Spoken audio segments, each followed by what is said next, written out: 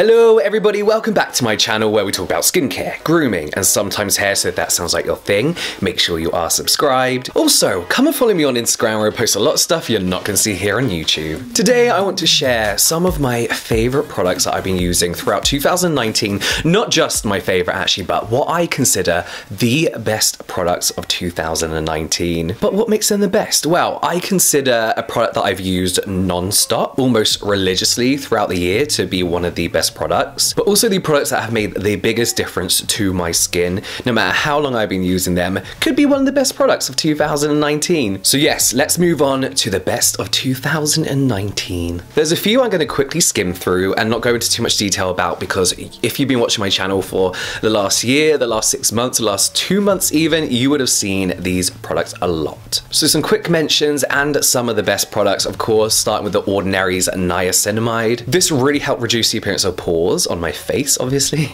reducing redness and overall evening out my skin tone. The COSRX MELA 14 White Ampoule is my go-to ampoule for dark spots, post-inflammatory hyperpigmentation, but again, also just evening out my skin tone. It's a product that I've actually used 2018, 2019, and will continue to use in 2020 because it's so good. Next is the Biore UV Aqua Rich Watery Essence 2019 edition. My favorite sunscreen, lightweight, doesn't leave a greasy film on my skin, yet it's slightly moisturizing, and it's so easy to reapply throughout the day. Leaves no white cast, no streaks, so you can just apply it without even looking in the mirror. I love it, and I bulk buy this. And finally, from the quick mentions, the COSRX Galactomyces alcohol-free toner, a toner that feels like water on the skin. I've been spraying this on my face straight out the shower. It keeps me nicely hydrated, stops any tight feeling, as well as prepping my skin for the rest of my routine. I just love this. I feel like it makes such a difference. For me, really, it's the spray nozzle and the mix of that kind of like Galactomyces, which makes it like a hybrid toner essence, that makes this a winner for me. Okay, so let's move on to the products that I've been using non-stop, but I probably haven't talked about a lot. No real reason, I guess they just don't fit into any format. We'll start off with the Glossier Balm.com. In my brand review, Glossier's products were overall quite disappointing. Overly fragrance basics that were a bit on the pricey side for basics. So it's no wonder that their what is essentially flavored Vaseline stuck out as a favorite for me, stood out as one of their better products. As I mentioned, this is what it is. It's smelly, colored,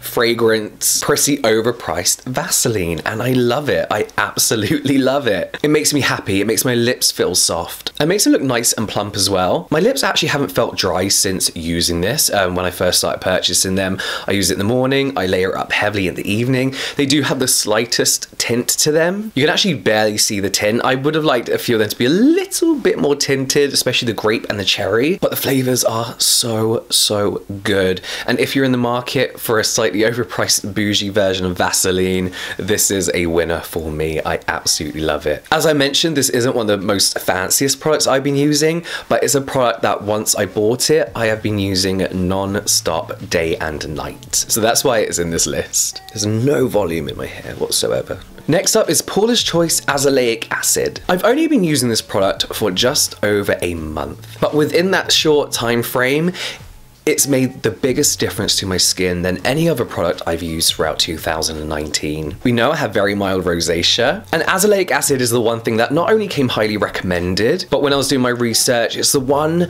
ingredient that kept popping up. It was just everywhere, and azelaic acid has not only toned down the redness on my cheeks, on here, I had a bit of redness around here that's really dying down. This dark spot that's like getting lighter, but it's also helped control breakouts in general on my face as well. My redness was actually getting to the point where I was like, I'm gonna have to just wear makeup all the time. I'm gonna have to learn how to cover this up. But azelaic acid has really come to my rescue and has pretty much just saved my face. This kind of opened the doors for me to experiment with more Paula's Choice products. I had not a bad experience with the niacinamide booster, but I've been so loyal to the Ordinary's Niacinamide and seen such great results.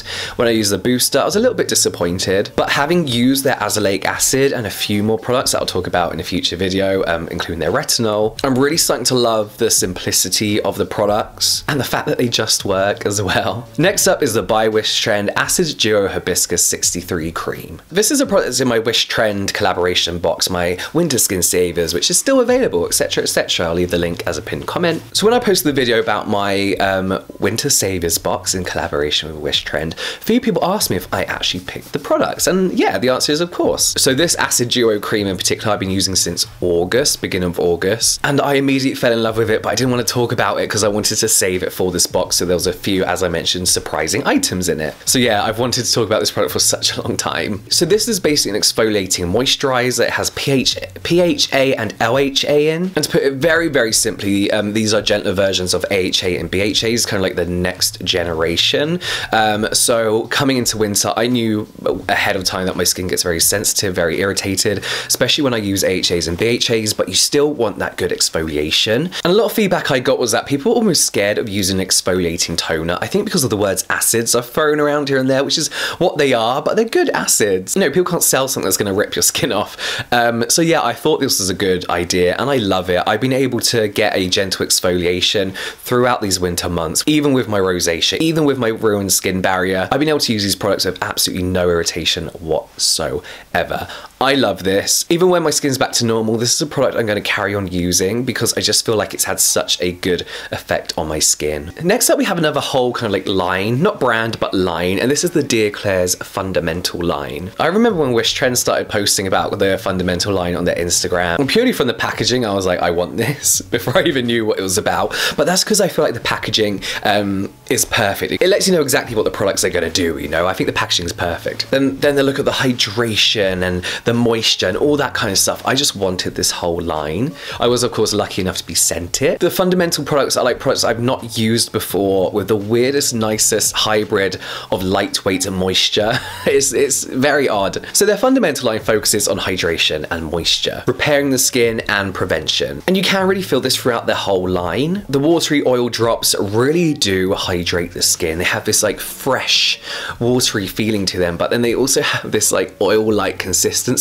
yet it doesn't leave you with like a greasy film on your face or like a heavy feeling either. As someone with oily, dehydrated skin in the winter, then oily going into summer, these are like ideal products for me. For someone who isn't really an eye cream fan or user, the Eye Awakening Gel has been used nearly every single day since I managed to get my hands on it. Like many other eye creams, this product claims to get rid of dark circles, and whilst it doesn't really, what it's really good at is depuffing the under eye area. It brings like a lightness and a freshness look-wise to the under eye area, and does give the impression of lighter under eyes. It just smooths and cools the skin under your eyes. What? And yeah, you kind of just get like this reflection under the eyes that bounce back that light. And this, I used this before I got fillers under my eyes, so I'm still using it. But even then, it was such a good product. They did send me the other eye cream in the Fundamental line, and I haven't touched that yet. I don't actually know where it is. I should look for that. And finally, the Ampoule Mist from that line. I have been spraying this on my face like it's never gonna run out. I've been using this every morning